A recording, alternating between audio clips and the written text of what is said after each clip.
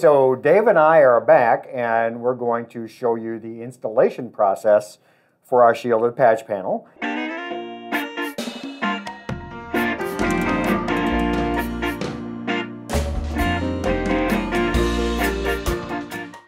So basically, this is what's known as a management bar.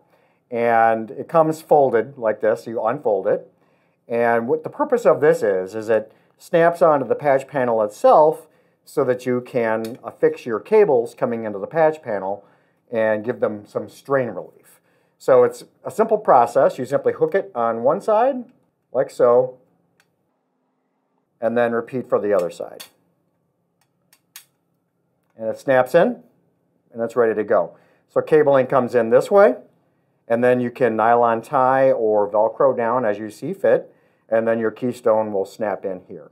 And then also you may notice on the rear we have our 8-inch bond wire. This bond wire is meant to be affixed to a rack bus bar, a copper bus bar found in floor standing racks or telecommunications rooms that have a formal bonding structure to ground out your Ethernet cable shields. Now, this 8-inch bond wire can be replaced with an accessory that we have called True Plug, and we'll get into that in a few moments. But if you're bonding to your rack, you'll affix the patch panel to your rack, and it's a 1U. It takes up one rack unit, so 1.75 inches high, 1 3/4 inch. You'll need to use the screws or the hardware that came with your rack unit. So we're going to go ahead and screw this guy down.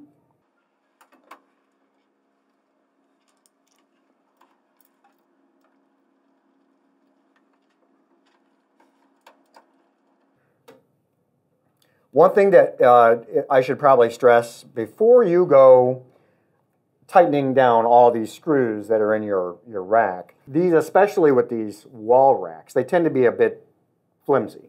So what can happen is if you go tightening in your router and your switch, you may not be able to tighten in your patch panel. Or if you tighten in your patch panel and your router, you may not be able to tighten in your switch because it's gotten too narrow. So it's always a good idea to put the screws in just to the point of almost tight, but not quite, so that you get some flexibility and breathing room. And then that way you're not in a situation where you have to go unscrewing everything again. It's happened to me more than a few times. With the bond wire, normally, like I said, you would usually have like a rack bus bar either here or perhaps on the side, and you would bond this to the rack copper bus bar. If your rack happens to be bonded to ground on its own, not with a bus bar, you would then bond this wire here to your rack itself. You would need to scrape the paint off and apply some no-ox compound, which enhances conductivity and reduces the possibility of corrosion. And then you would attach this directly to your rack frame.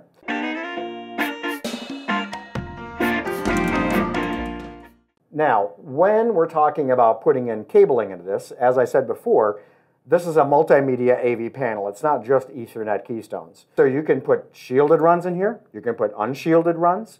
You can put AV keystones like coaxial, BNC, HDMI, any of that. The only caveat is no Cat6a unshielded runs that are going to be pushing 5 gigabit or faster because of the alien crosstalk issue. But everything else, no problem, really. So now we're going to demonstrate some runs that we've got coming in. And we've already pre-terminated these two shielded keystones, and we're going to show you how they all snap in. Now, while Dave is snapping in a few keystones, I'm going to explain what this is. If you are a professional installer, you already know what this is. This is called service slack or service loop. And the purpose of this is to provide enough slack for your individual installation so that if you need to move this rack around or you need to re-terminate cabling or something like that, you've got enough slack to work with. So you can un-Velcro, you can get a little slack out of it, re-terminate it, and go about your business. Because, as everybody knows, the most expensive cable in the world on a per-foot basis is the one that is 1 inch too short. So you don't want to be in that situation. Now, also you may wonder, why is it turned into this circle 8 pattern? If this was unshielded Ethernet cable, you want to store it in a circle 8. That minimizes interference because you've got the cable laying back across itself and then in different directions, and that minimizes cable interference. It also minimizes the possibility of the cable picking up radio frequency interference. So if you're dealing with unshielded cable, you do not want to turn it into a circle. Now, if this happens to be shielded cable, so doing the figure eight was a little overkill. We could have actually gone with a circle in this case. Just for continuity purposes, we're going to keep it a circle or our figure eight. And so Dave's got most of these runs all snapped in. And before he puts in the last one, I want to stress, the shielded keystone, you've got two lumps of metal. These are these nubs here. This is basically your fulcrum point. And so that's going to grab onto a piece of metal at the rear of the patch panel, the silver piece of metal, and it's going to balance there. You're going to put it in at an angle from the rear, and it's going to grab onto that piece of metal, and you're going to use that to lever and then seat the keystone, and it's going to snap at the top. So now we've got our shielded runs. What's interesting, of course, is that you can also do unshielded keystones, no problem, with unshielded cable, and AV keystones. I'm going to let Dave demonstrate these guys. Well, this is a regular coaxial coupler that you use to attach two AV coax cables together. And if you need to do that at your new multimedia patch panel, they go in just the same way as an Ethernet keystone will. And we call these keystones too because the keystone standard has to do with fitment. The fact that these are keystone means that they will fit into a keystone patch panel. The second one is also AV. It's a BNC connector, also for coaxial cable. And what I thought would be interesting to show you is this is a blank insert. So if you're wondering what it is that's standard about like standard and high density style keystones, it has to do with this right here, literally just this. You've got the fulcrum point at the bottom, you've got the clip at the top, and this dimension across this way and this dimension vertically, that is what is standard. And also the distance between the fulcrum and the clip at the top.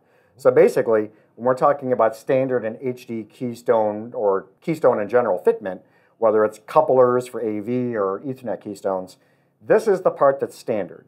The actual rear of the jack, that, if it's a slim and it's not wide, if it's slimmer, that constitutes high density.